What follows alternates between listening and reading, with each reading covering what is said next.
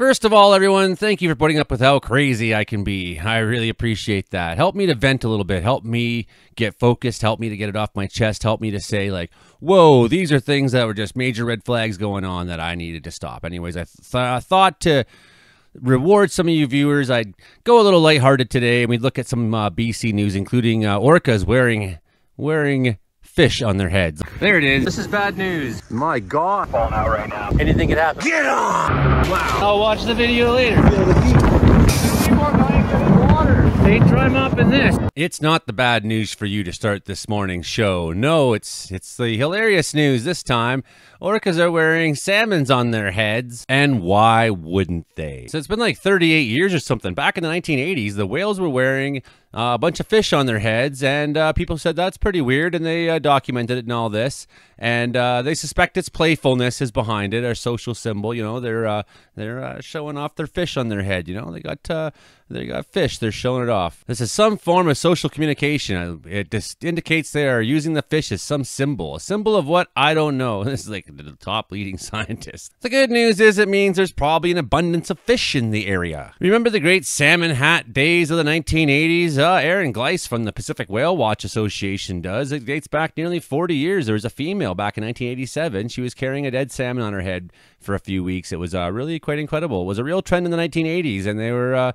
it was simply hunting. It was a lucky moment caught on camera. Maybe. It could be that. Hey, baby. Is that a salmon on your head, or you just happy to see me? It's a stretch to say it was a salmon hat, she says. I don't know, though, because I can think of lots of times. I can even just think back from personal experience, like these times. You know, sometimes my hands would just be so full from, you know, stuff in my hands, and I got kids to deal with. I just put a bass on my hat. That way I wouldn't have to carry it around. Often the safest place is to hide right near your enemies. Like this time, I was out at the Bowen River, and a carp was, I'm like, where are the fish? Nothing's biting today. And the carp's like, you can't see me here. You know, it's also quite fashionable. Sometimes I'd be out mining, you know, prospecting and whatnot. I just decide to put a blobfish on my helmet. Or my fashion statements I made there where I have a fish on my nose, playing steel guitar in concerts with a salmon on my hat. And of course, you know, out in the woods working around with a salmon on my head. Don't knock it till you tried it, folks. Young people are complaining that they can't get into farming. That was a problem back when I was young. I mean, I wanted to be a farmer, and I said, wow, there's no future in it. I can't afford to have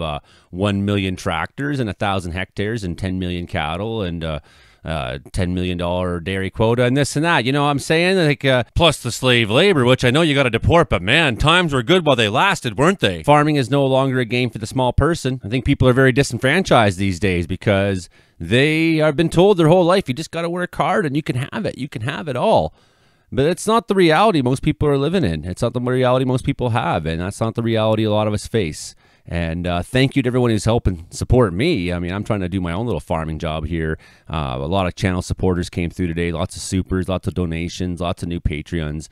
And it just really felt like the community kind of reaching out and saying, hey, Joey, keep with it. A lot of great comments and even a couple messages from friends and things. And appreciate it because it's hard for whatever field you're trying to get into these days, whether it be agriculture or, you know, you name it. It's the game is bent against you, people. And people sense that, and that's why wrongly they think the solutions are things that are so crazy that will actually make things worse for them in the long run. But that's the world we're in these days.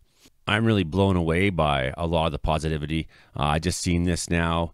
A bunch of new super donors, so thanks very much, Ron. Thanks, Outriding.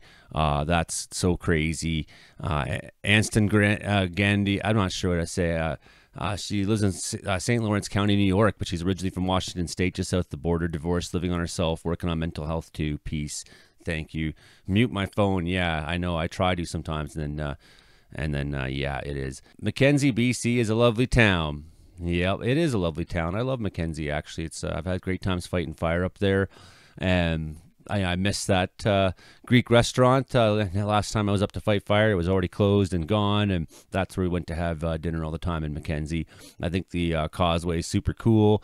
We played this festival there, Morphe Mountain Music Festival with the band back, I don't know, 2010 probably it was. And we were on a string of really great shows at that time. And we got to Morphe Mountain Music Festival, and it was barely dead. There was more RCMP there than there was people, which is scary enough because these guys went into someone to shoot. They started shooting each other, man. And there was a lot of bands, but they were all playing cover songs, and every band played that song that just drives me crazy that all the folk bands play at the campfire.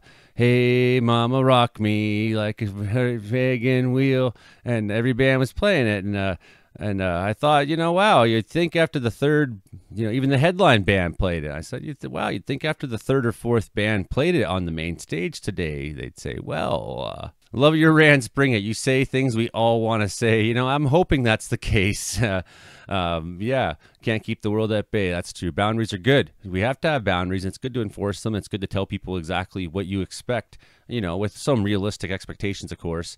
Yeah, and that's the thing. I shouldn't be working outside my regular hours. It's like, that's the thing with doing what I do. There is no regular hours. It's kind of all the time, in a way. Like, some days, I took the last 2 days kind of off. I've not been doing much, and we got a lot of nice weather coming to BC for a couple of days. We do have some weather stories at the end of the week to talk about. Thanks, Janderson. Thank you so much. So appreciated. Really appreciate it. And these are just some of the ones I haven't seen yet. Frankie, oh, wow, cool. Have I heard about the recent conspiracy that crystal meth, that does crystal meth in the snow? How about the conspiracy that artificial intelligence is designed to drive us insane? I think people are doing a good job of driving themselves insane. Like, as a society, I've seen this crisis in mental health coming for a long time. And the fact is, we're arguing about what's real and what's true these days, and people are lying, and that's facts. And we're talking, there's a lot of people that are believing in things that are just not true. And it's like they have this alternate reality because the reality we're in is too crazy for them, or too painful, or too weird, or not satisfying enough, or it's so dark that they need to live in this sort of alternate reality, and it's really scary. And to me, that is a mental health crisis, when you're purposely or knowingly or unknowingly living in delusions or choosing delusion. That is crazy. And there's a wildly prevalent in our society. So that's one example. Besides the depression, besides like the outward mental illness, we have a society that's increasingly becoming sick. And you're telling me that America isn't a dying empire right now, and the health of its people and the well-being would lead me to believe that it's not trending in a positive direction whatsoever. It's all against me, the government, everybody. It's against me because I'm so important. Sorry to say, and Canada's not that far behind. People are refusing to accept really basic things. Like, I'm sorry to say, people, climate change is real. It's happening. The government isn't manipulating all the weather to do all these things. This is the reality. That there's an easy manipulation that maybe they did do, is that they manipulated the markets to be an oil economy, and they're protecting it, and they're dying to protect it. They're fighting for it. They're going to war over it. They've been doing that for years. And hey, I'd send more, but I can't afford much. And that's okay. The thing is, a lot of people come and tune in who can, right? And there's people who have businesses, and they've been getting a free ride for 10 years off me in the Caribou. I'm trying to do more, build something bigger, and not just be a random guy.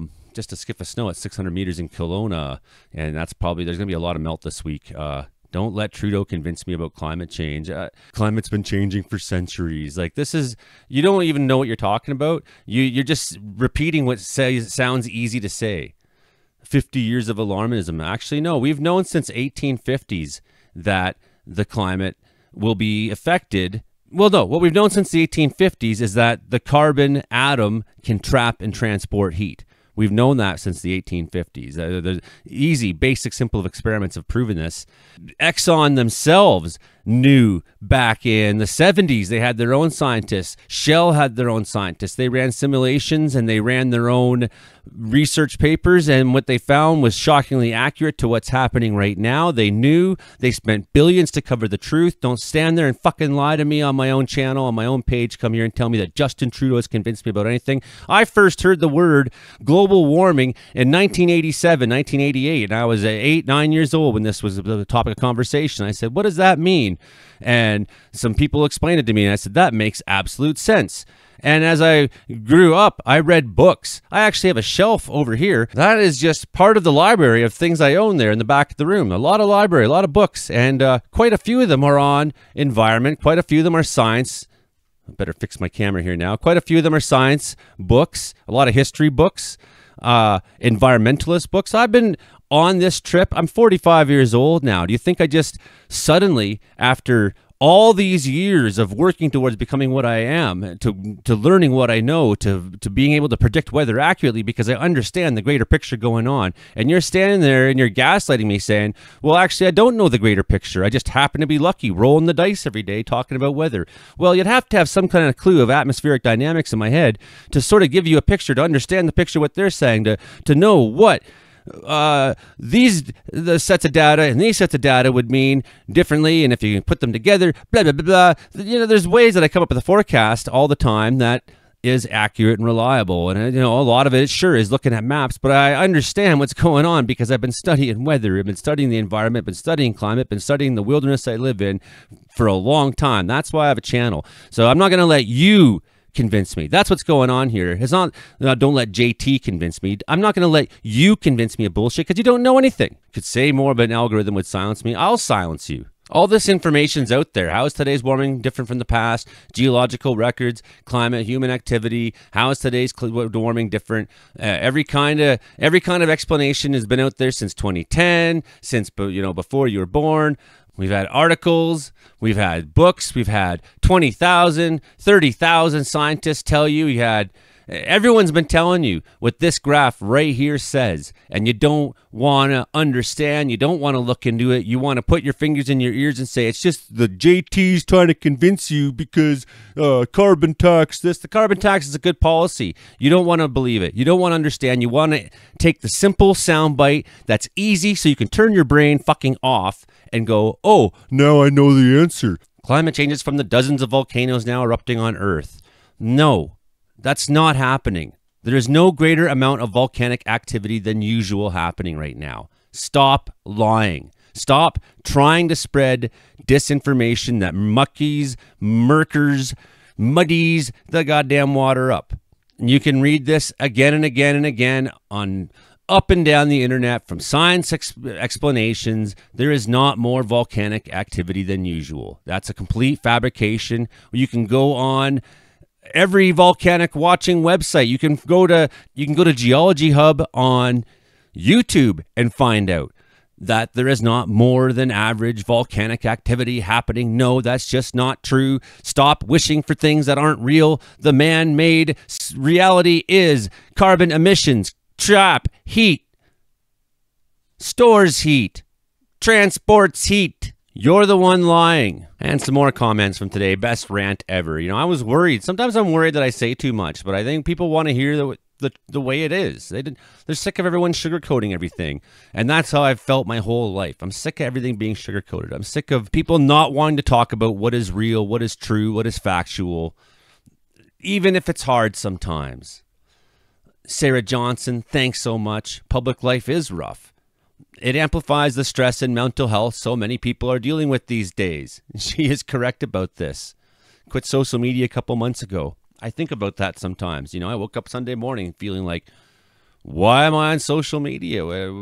Ding, ding, ding, ding, ding, ding, ding. And now I realize why. Because of the things I want to work for, the things I believe in. I believe in spreading community information, spreading weather information, spreading cooperation. So many great comments. Thank you, everybody. Really appreciate everything that you're all saying. Yeah, Buddy sounded like he was on drugs, and that's quite possible.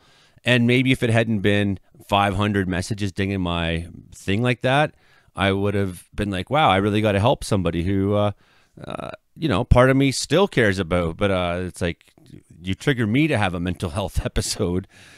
And I say, wow, get away from me, and that's a basic thing that I think everybody would probably want. So I did the right thing. I mute people too. I have muted people sometimes. I hate to be that guy. I want to be open for everybody. I want to be the person people come to and watch and feel safe with. At the same time, I've never been good at keeping my voice shut, I've never been good at that. So anyways, thanks, friends up in Peace there. Appreciate all the good comments. And Derek, thank you for the donation. I'll pay you to watch you lose your mind, man. And you've been a great supporter for a long time. And it's true.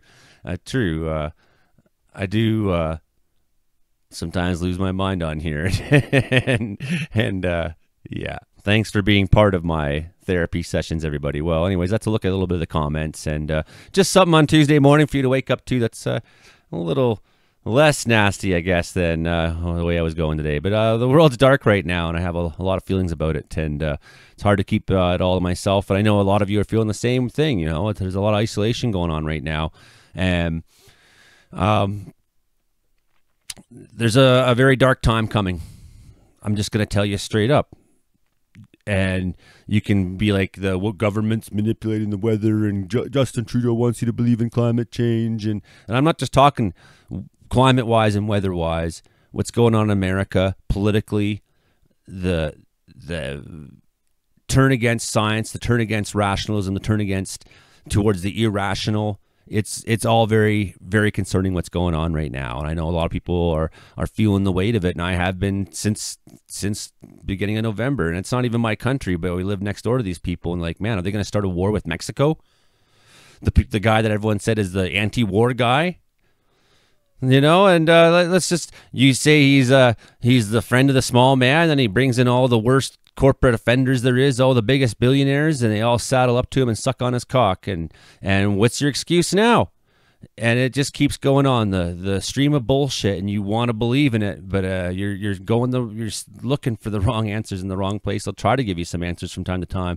Really, I'd like to talk weather more as much as I can, but maybe I realize on this channel I should just talk too, and anyways, the whales are wearing fish on their heads. It's totally fucked up. Thought you'd like to know. See you next time. Hit like, share, subscribe. Bye now.